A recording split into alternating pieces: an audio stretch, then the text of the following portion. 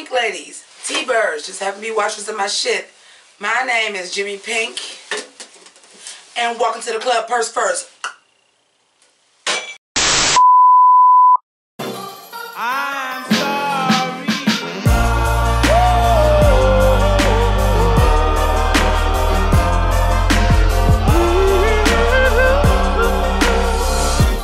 I'm sorry. Yeah, I might have fucked that up. It's okay. It's been a long week. How y'all doing?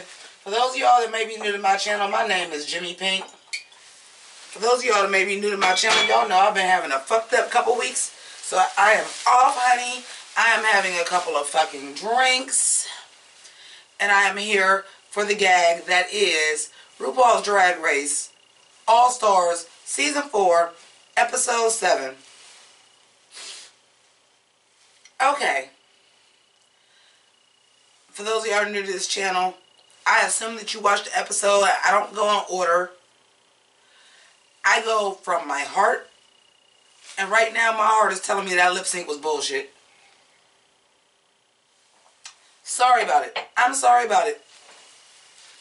Now, for any of you guys that know me, y'all know I live and breathe LATRICE Royale. But maybe I need to rewatch it because the lip sync was so boring, and maybe I need to rewatch it. But I was more entertained by Trinity. Sorry about it. You give me a 80s fucking new wave fucking classic like You Spin Me Right Round, Baby, Right Round. Yeah. Like no 80s costumes. LATRICE, you gonna play it straight? Now I feel like I see the narrative. You know what I'm saying? Because I live for LATRICE Royale. I do, and I know that's not a song that she would usually do. And I know that Trinity went a weird way about it. But Trinity was much more entertaining to me. At least it was funny. It is 80s camp at its highest. And LATRICE chose to play it straight, but you weren't giving me what I need. The lip sync I got last week, I wanted that again this week. What happened to I'm going to do whatever I got to do to stay? Okay, you rolled around on the ground, and so what? Sorry about it. I'm sorry about it. Also, let's talk about the narrative. Valentina just happened to go home right before Rent is about to premiere on Sunday. Because we've been getting all of the advertisements for it. And she just happens to go home. You want to see more of Valentina? She'll be here Sunday, boo. You can watch Rent, which I am reviewing, by the way. And before I go any further, can we talk about the fact that I actually pulled off a fucking plastic look? I know you want to talk about Drag Race, but like this is the most fully realized I had to do everything, not really a basis costume I've ever done. So I'm going to accept my props for the fact that I pulled off a fucking plastic look. This is a tablecloth fucking bubble skirt. These are fucking doggy bags attached to a fucking bra. The bow and everything is tablecloth. Like, bitch, I am fully in fucking plastic. And not to toot my own horn, but beat, motherfucker, and I will take my fucking props for that. And I am going to point out that this is the most complicated look this season that I've done, giving you the kawaii, giving you the plastic, giving you the real Barbie girl. So let's talk about the runway. Bitch, Michelle Visage was in rare form. When she had read Valentina and said, why did you choose to do your Snatch Game character as your plastic character, bitch? Michelle Visage was on tonight. Oh, she was. She was on tonight. She was putting her full pussy out there since Suzanne Barge was there. She was out there putting her full pussy out there because Michelle was reading the girls for filth. Now, since we're going to talk about the runway, can we talk about these looks? Can I get into my notes? Can I get into my zhuzh? I've noticed that I keep saying like I don't have a format, but it seems like I go backward because whatever is fresh is in my mind and then I go backward. So let's talk about this runway. First of all, LATRICE motherfucking Royale. I love the look. I honestly, the look that I have on, I was going to order latex and I didn't think that counted. I was going to order a latex dress and I didn't think that counted.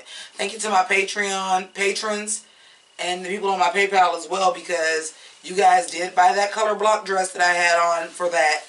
And I was going to take some money and buy a vinyl dress, but I didn't think that counted. So I'm still questionable about that. But I loved the look. That look was everything, and that long ass anal bead fucking ponytail. Bitch, yes ma'am. And that's something we haven't seen from LATRICE, so I was here for it. Can we talk about Manila's Fruit Basket Realness? See, this is the shit that I miss seeing from Manila. She's so good at doing a themed costume, and she's so good at doing a theme and being campy and still being couture. Like, I honestly, and LATRICE slayed. No shade to LATRICE, but I really think Manila will be my top two. That was a shoot to me. The way the plastic wrap was going, the bow matched the bow on the fruit basket on the head with the Josephine Baker haircut. And since we're going to talk about Josephine Baker, let me skip and go ahead to Monique. I got the reference right away. I got the reference right away. Shout out to Matty Rants because I was at his live. And he caught the reference right away too. I mean, it was an obvious reference, and I see like an updated Josephine Baker. But I really didn't care for the execution. And I'm here for Monique. Y'all know I love the ooh ah ah sensation because I'm feeling my ooh ah ah sensation. Again, not to toot my own horn, but beep beep. This is one of my favorite looks I've ever done. It is like so kawaii. It is so the traditional Jimmi Pynk colors. For those of y'all that rocked with me from the beginning, y'all know like the Jimmi Pynk test screen that comes up for everything used to be this very pink, purple, and blue thing. I'm feeling my fantasy, and the best part is I didn't have to fucking cinch. I'm living my best life. See, I've been drinking. I'm living my best life. I ain't going back and forth with you bitches. I'm living my best life right now in this costume. But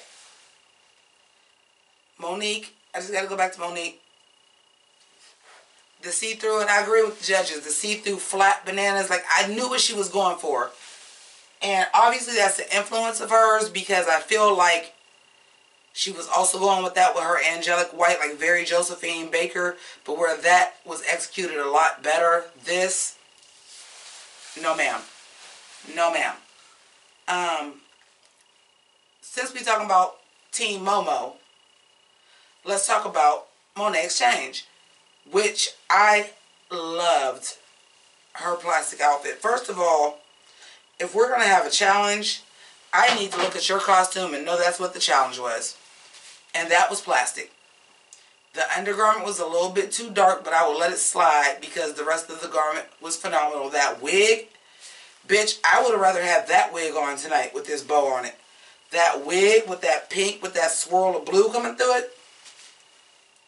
Monet Exchange was like, if I make it to said point in the competition, I'm going to show y'all bitches I did spend some coin on my costumes. And I lived for it. That gladiator with that motherfucking furniture cover plastic. Oh yeah, because they sell that at the fucking fabric store. I know what plastic she got. Because before I knew what my look was going to be, I was going to go get that plastic. I was going to do a clearer plastic look. But the thing about it that I like is that when you're doing a plastic challenge, her costume was clearly plastic. And I love that. That's why I love Manila so much. It was clearly the challenge. And I enjoy that so much. Well, since we've talked about Latrilla, let's talk about hashtag Team Mature and let's get into Trinity the Tuck.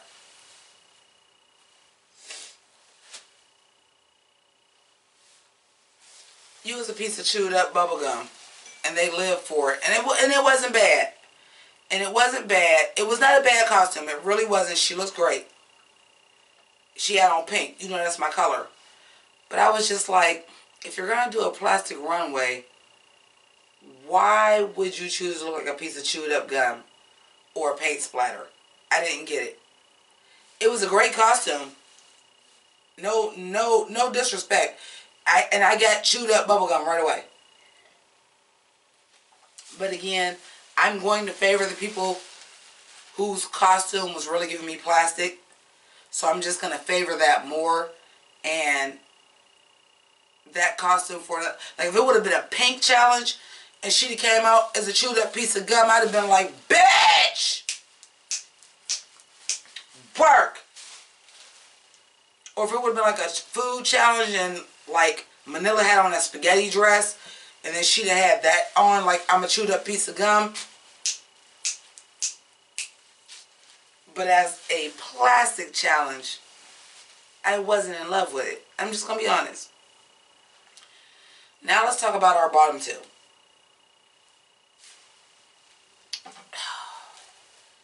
Valentina, which I touched on a little bit. So I guess we'll start with her and then we'll finish off with Naomi.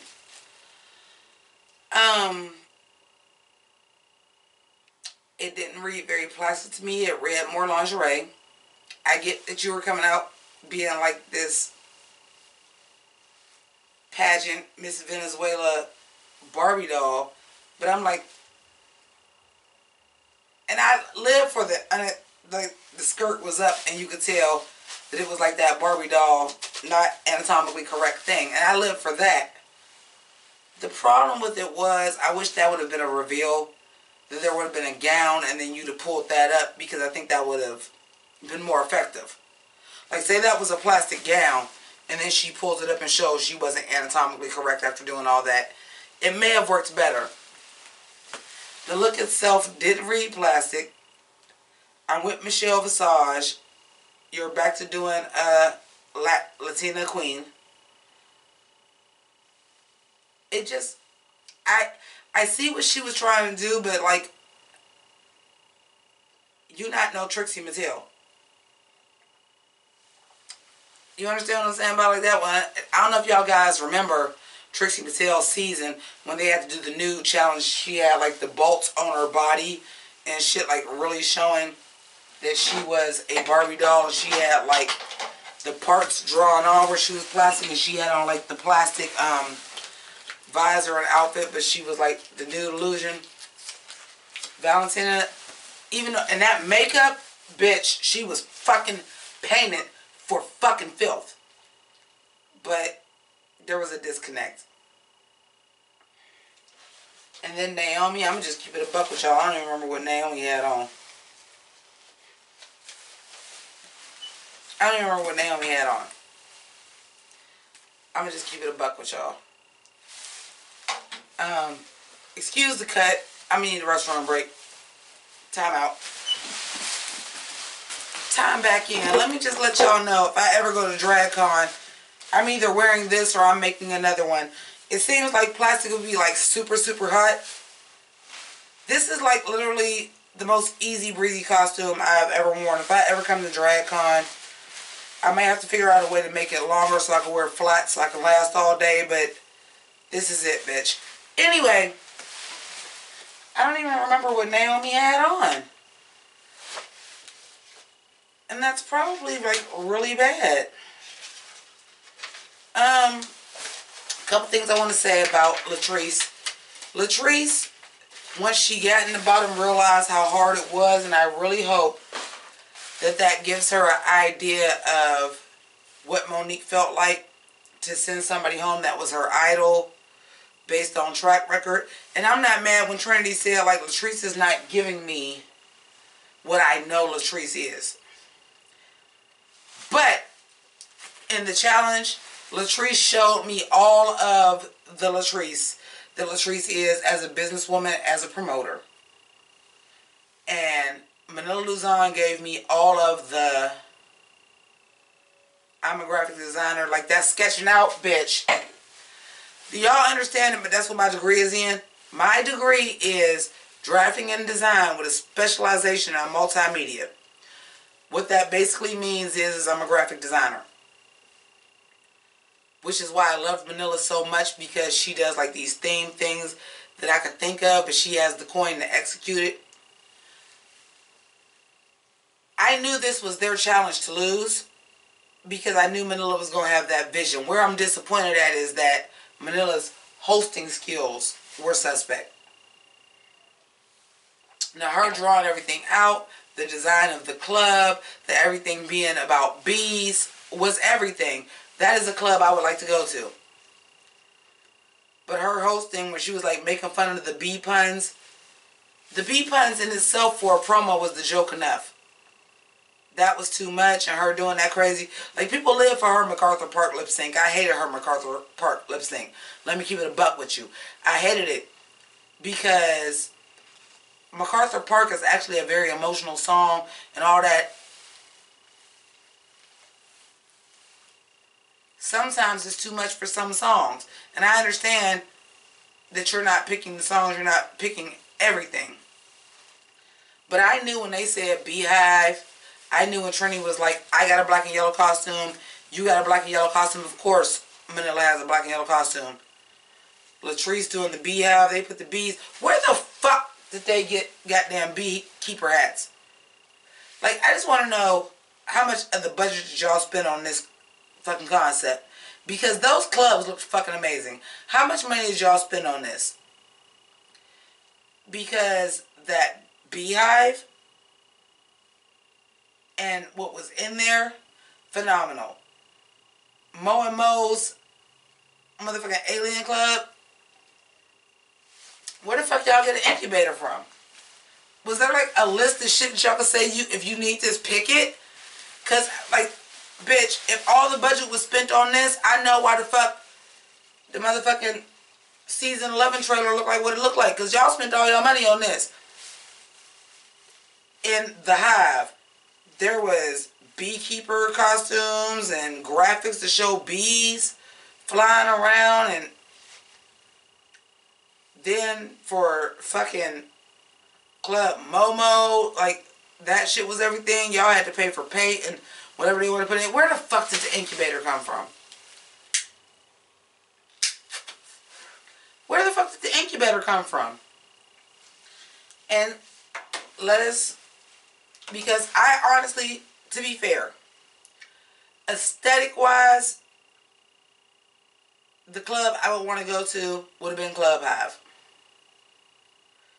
Based on the hosting, if I was tipsy like I am now and I wanted to go somewhere, Manila would have got on my goddamn nerves. And I would have rather been at Club Momo.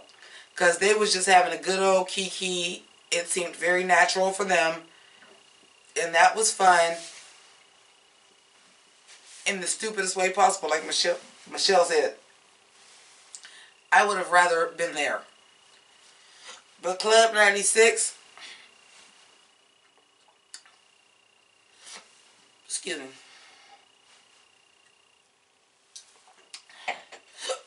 Excuse me. Club 96 was Fashion Cafe.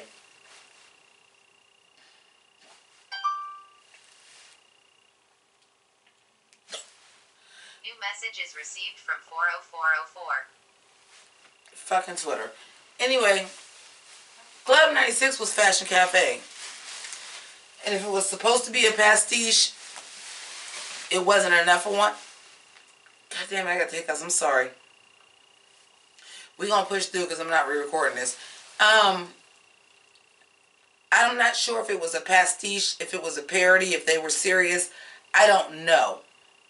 And then they had like these lines that they weren't together on. And yeah. Valentina, shut the fuck up. Valentina probably should have been... Messages received from 40404. Valentina probably should have been in the bottom. I'm going to just keep it a buck. Valentina probably should have been in the bottom. I'm going to just keep it a buck. Because when they were actually trying to get the shit done, you still just trying to be the star of the show wearing like heels and a fucking waist cincher and your beret and shit and offer Naomi to wear the same thing. And Naomi is like, no, we need to get this shit together. Naomi wrote the script. The script was rhyming. The script wasn't bad. Y'all just didn't have the concept nailed down, and a lot of that was Valentina's fault, and that's why Valentina had to go. And I'm going to keep it all the way up, but Valentina got on my goddamn nerves. One thing I will say about their club that I thought was cute. When they had the tall, long, skinny drinks. Like, where did they get all these glasses from? Did y'all spend all the budget on All-Stars, and that's why we got this fucked up ass promo? Because where did y'all get this shit from? The long, tall, skinny drinks with a drop of M&M, the ridiculous rider refresher. That was everything. But I know Naomi wrote that because Valentina would have never wrote that about herself. That was fantastic. But where did y'all even get them long, tall glasses? Like, see, you could have took less budget from this goddamn episode and we could have just had a regular fucking designer dress episode and a decent goddamn trailer for season 11. And that 2-hour bullshit, I'm sorry. I got a review about that. I'll link it at the end of that. I ain't gonna get into that bullshit. But at the end of the day, LATRICE wanted to prove she deserved to be there. And in the challenge, she did absolutely that. And that lip sync was fucking terrible. That was a boring lip sync between her and Trinity.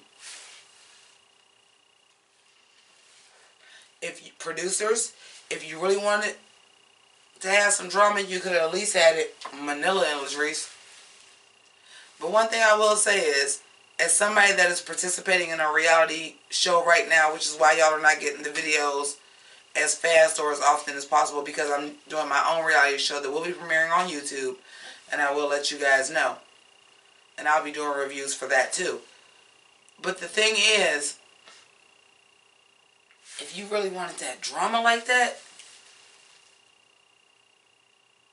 the top should have been Manila and LATRICE for the drama. And quite honestly, LATRICE slayed. Trinity, to me, was okay. Manila was questionable. I think you probably couldn't do that because Monique and Monet actually did such a good job playing off of each other. But y'all want LATRICE to go home. I personally think Team Momo won. But their runways weren't up to par. Monet's was, Monique's wasn't. And usually I do a first look review, but I didn't do it this week because I had shit to do with this reality competition. That will not happen again, let me let you know that. But we also had the reveal, so I still feel like I gave y'all 2 videos for drag this week. It won't happen again, but to me, Monique and Monet won. I'm just being honest. For an overall experience, host and everything, I would have hands down rather gone to Momo's Club. I would much rather went to the Black Hole. But thank you so much for watching. I want to thank each and every one of you. I want to thank everybody that's donated to my PayPal, my Patreon, my live streams. You know, even though I haven't been doing them because I'm doing this reality show. Mama is alright. TT is okay. And Auntie is just doing fine. So don't you cry for me, Valentina. I still gave you this, and I gave you this fucking plastic. Look, I did the fucking plastic challenge, bitch. I'm proud of myself. So thank you so much for watching. If you would like to support this channel, continue to keep me in the higher level geesh that I've been doing this season. That's that PayPal. That's that Patreon. And also follow me on Instagram. You want to see the look in full? The look in full is always posted to Instagram. It's always posted to Twitter. So follow me on Instagram and Twitter as well. And as above, so below, all of those links are down there as well. And while you're down there, like, subscribe, comment. I may not be in the most timely manner, but I respond to every single comment that's posted on my videos. So if you want me to know something, if you want to kiki, if you need to share something with me, I'm here. Do that shit down there too. Now, when I get done with this, I gotta go do some more shit for this goddamn reality show. Bitch, it's crazy. But when I tell y'all, the only thing I can tell y'all is I'm allowed to tell y'all that I'm doing it. But I can't tell y'all what's going on. But baby, when I tell you, bitch, when I tell you, it's drama every goddamn second, and I cannot wait for y'all to see this shit when it premieres in the spring. Bitch, I'm going to keep reminding you, because this some shit y'all going to want to see. It's been messy, action-packed, and I'm sorry that it's taken me away from my loves and people that I know fucking give a shit about me. But bitch, I came on to get more YouTube viewers, and I stayed to motherfucking play, because it gets on my nerves sometimes because these motherfuckers ain't got no life, but I live for it. I'm kicking ass. I've met some people that are kicking ass, and it goes down, and trust me, it's probably going to come out right after like season 11 is fucking finished, so I'm going to have some more shit for y'all to see. But I thank y'all for rocking with me. Keep it crazy. Deuces.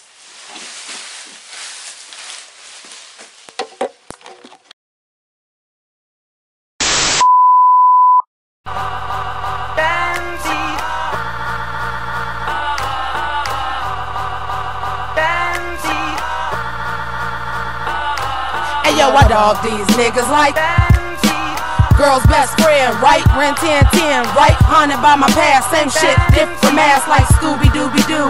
Where are you? But I spotted you out like Spud McKenzie. Figured out the game like the Bloodhound game. I thought you was my friend, you broke my heart again. Well, the game done switched. If you a dog, I'm a bitch.